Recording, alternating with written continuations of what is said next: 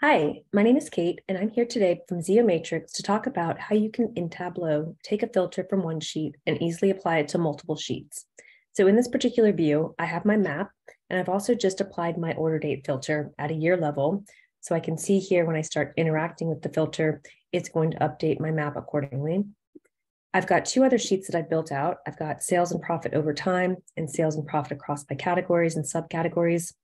If I head back to my map sheet, from the filter shelf here, I can click on the field in question, drop down, apply to worksheets. There are a couple of options here.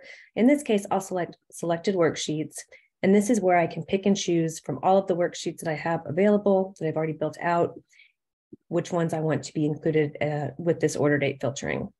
So when I hit OK, I can now go to one of my sheets here, and I can see that it's inherited this filter here.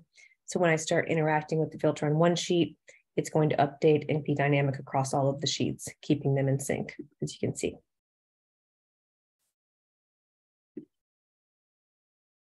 Thanks.